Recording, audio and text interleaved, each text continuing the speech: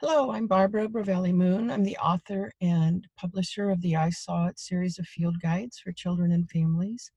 I did a Zoom meeting with many of you yesterday. I thoroughly enjoyed seeing you and thank you for coming. I did fail to record that though, so I'm going to just redo a little bit of what we talked about. Most of what we went over was a preview of the books, the 6 books that are available to you. And that is on my YouTube video, so you can see that preview there. What I'd like to do here, though, is just talk to you a little bit about the materials that my team and I are putting together now.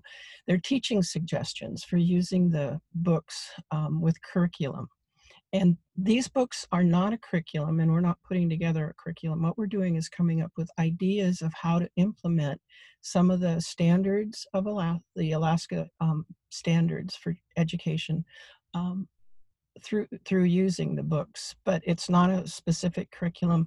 If you don't use the standards, that's fine. These are just ideas of how you might implement different topics that you're teaching. Let me go here to the desktop with using these field guides. We're putting together materials for language arts in reading, questioning strategies, language, writing, literary devices, and then research. I'll go over just a few of these to show you what we're doing. One of the standards, of course, is in reading is ideas and details. And it says to use information from the text to explain key ideas and to support inferences drawn from the text. So we're giving examples. For example, in the land mammal book on page 18, Dottie Deer, we can make an inference that Dottie makes sure she and her newborn fawns are hidden from predators. That's an inference that you can teach, you can have your children make about that story. The details and examples that support this inference are it's safer in the forest, it provides more protection than the open meadow. The fawn's reddish-brown fur helps them blend into the trees and undergrowth.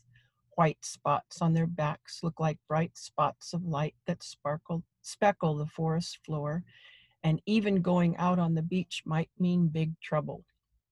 So these details and examples are facts that are actually in the story that was written about Dottie and her fawns, and you can pull that information from the story.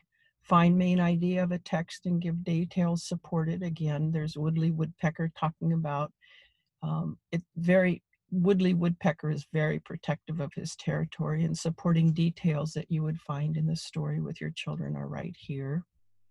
Further down, paraphrase, summarize key ideas. We took one out of the Waterbird book with Tilma Tern. The key idea is that terns travel great distances, and then a summary statement was written up to talk about how far they actually do travel. Cause and effect. Craft and structure is out of the standards, but it isn't something that we normally use in language. But this talks about determining the meaning of words or phrases in a text by other information about around the words, examples of sequence, comparison, problems, and solution in text.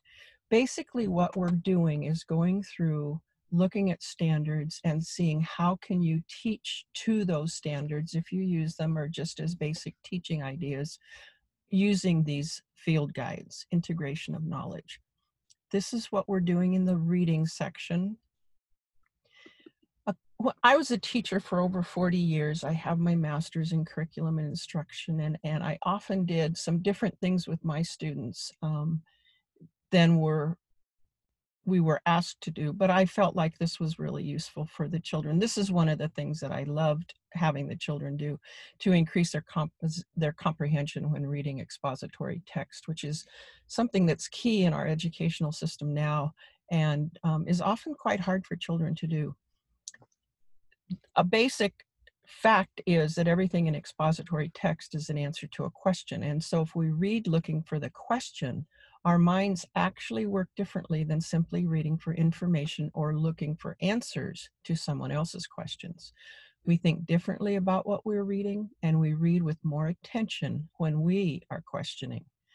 When we look for questions, when looking for questions, write only the question, no answer. Yeah, that's a strange one.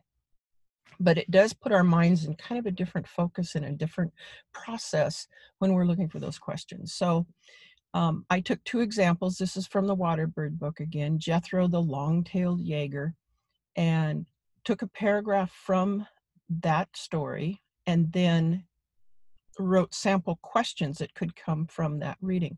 What type of Jaeger is the smallest? Why does Jethro say he is the most unique? Why do we need to look for Jethro on his breeding grounds? What does pelagic mean? So the children working with you or just independently can come up with their own questions. And then from there, it becomes just a whole idea of how do we answer these questions, or do we even need to? But we get the information and we learn the information in a different way by looking for the questions. There's a second example from Eric Elk in the Land Mammal book with a number of sample questions. This will be included in the materials that we're putting together. Language conventions of standard English. If you do this with your children and you want them to be learning the grammar, basically is what it is. Use pronouns, nouns, pronouns, special pronouns. And what we've done is gone through and pulled out examples from the books, and then it's kind of like a close activity with with relative pronouns, who, whom, whose, which, and that. What would be a possible relative pronoun to fill into the sentence? I'm not a big one on correct answers. It's possibilities. What might fit in there and make sense? So we have that for the nouns, pronouns, relative pronouns, verbs, adjectives, adverbs, relative adverbs, and then more on adjectives, prepositional phrases, sentence fragments, run-ons. Now, these are examples that we're pulling out. What ideally we would love to have people be able to do is have these as examples and samples, and then go ahead with your children and find new ones. Where else could we find a paragraph? There aren't run-on sentences in the text, and there are not fragments. We hope we've done careful editing, but to go through and turn some of the paragraphs into having run-on sentences. How do you make a run-on sentence? How do you not have one? So this will translate into work then when they're doing their own writing. Frequently confused words. The sets of words below are often misused. See if you can find the right word to put in each space, or one that would work. Two, and two, there, than, here. So we're working on getting practices for the children to use, and then to move on from that. In writing, all kinds of ideas for writing from these books. In fact, I had a mother call me or email me one time telling me that she couldn't get her son to write. He just wouldn't write. But he was a little hunter. He loved to go hunting with his dad. And so he would come back from experiences out in the forest with his dad and get his books out. And if he had seen a porcupine, then he'd write about seeing the porcupine. Or if they had seen caribou, he'd write about seeing the caribou. So hopefully this will increase your children's writing interest if they're interested in any kind of animals. We've come up with some ideas, but it's just unlimited to take these and just run with them and play with them. One is write your own marine mammal story, to choose a favorite marine mammal that's not included in one of the field guides, design 10 questions, and then do the research. We're also putting together, see a way to research, record, and present information. We'll be putting a piece together on that. Logical order for the questions and information, and then write. I always called it sloppy copies instead of rough drafts. Sloppy copy, the children understand what that is. My fax is needed, peer editing. One of the greatest things I think we can do to help children write is avoid our correcting as much as possible, and have them work with either a sibling or another child that's around the same age, and let them have conversation about their writing and read it aloud and rework it with another child. An action story.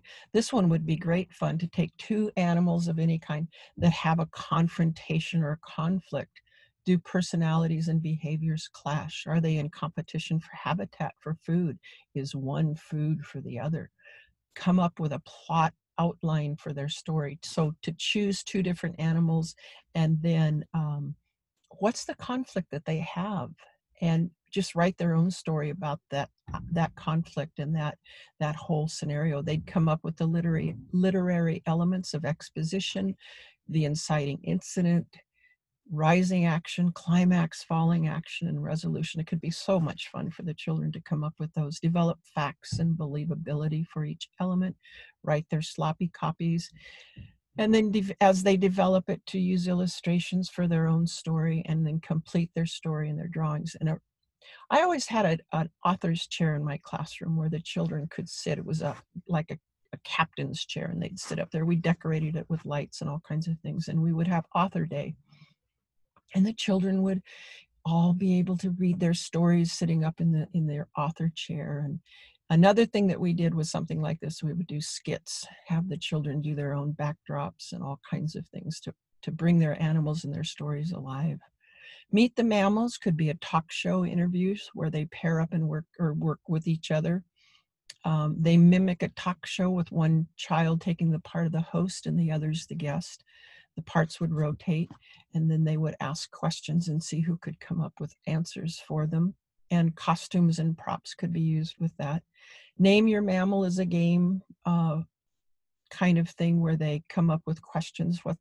They put an animal on your back. I think you've seen this done probably. And by asking different questions, the children try to guess who their animal is. Poetry, of course, there'd be unlimited things we could do with poetry out of the books. Analogies. So these are examples, and we're just getting some of these started, and I'm excited. I wish I had a group of children to sit down and do some of these with. It'd be so much fun. Literary devices. These are special techniques writers use to bring their writing more alive. They draw attention to important ideas, create interest, etc. I didn't use a lot of literary devices because these books are so fact-based. They're actually nonfiction, expository, written as stories. So there wasn't a lot of room for a lot of these, but I did use some. Alliteration. Sea snails, shells are super. Do you smell something a little stinky? Shh. These are great fun for the kids to put together.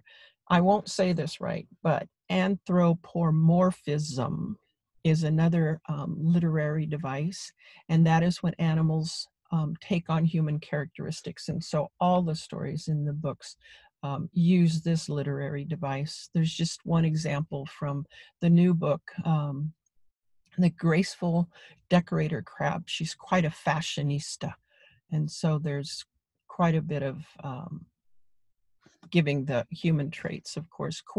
Colloquialisms, foreshadowing imagery, metaphor.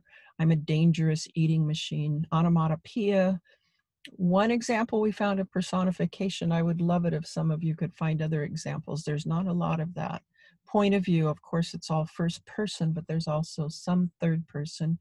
Repetition with our downy woodpecker. Similes. And tone. Tone is so good to work on with children when they're doing their writing. That's how they bring life into their writing. So these literary devices will be available. And then we're working on the research piece now. Math, we based in grade 4. And we looked at the standards and then kind of rewrote them and revised them so that they were a little more down to earth as far as I'm concerned. Basic addition, multiplication, subtraction, division of whole numbers. And we've gone through and taken examples. For example, with the whales, I'm Warwick, a killer whale who weighs 22,000 pounds. Wilbur fin whale over there, he's much heavier than I am, weighing in at 140,000 pounds. How much more does big old Wilbur weigh than I do? So basically just making up story problems using the My Facts section. What I would be doing, I think if I had children at home with this, is I'd have them make up problems for each other or for me. I'd love it when the children make up problems for me. And using all the multiplication, division, whatever they wanted to use. Fractions, we went into some fraction work. The black-capped chickadee here, a small little guy who weighs only 3/10 of an ounce. Can you change my weight fraction to another equal fraction? I'll help. So Chip gives an example of multiplying both the numerator and denominator by 2. There's a chart down here where they have an opportunity to do equal fractions and then another one. There's lots of work on fractions and decimals, equal than, more than, equal, and less than symbols. So there'll be lots of math opportunities. These are just examples though, and the children can help you, I'm sure, make up lots and lots more. Science. Norma Neal is one of my close friends. She's my editor. She's also a retired teacher, very much into science. And so Norma's putting together some science ideas. Of course, the books are based in science, and but pulling together how do we use the books to meet some of these ideas we have in science. So she's pulled this together, make observations of plants and animals to compare the diversity of life in different habitats.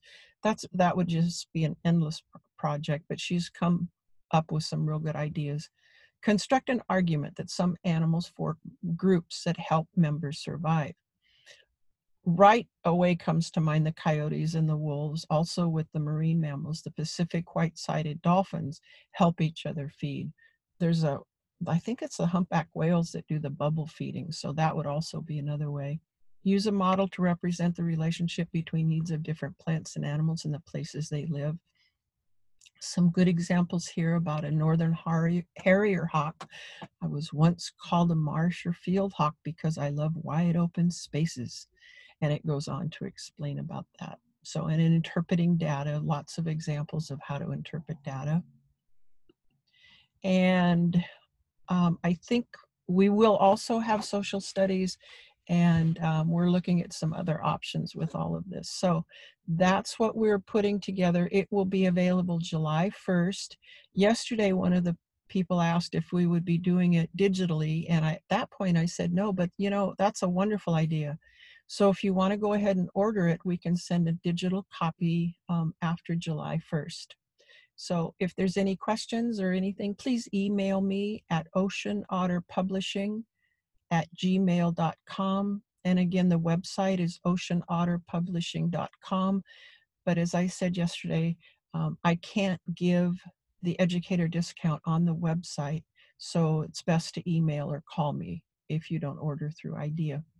So thank you very much. And I hope you have a wonderful day and that you're all staying well. Bye-bye.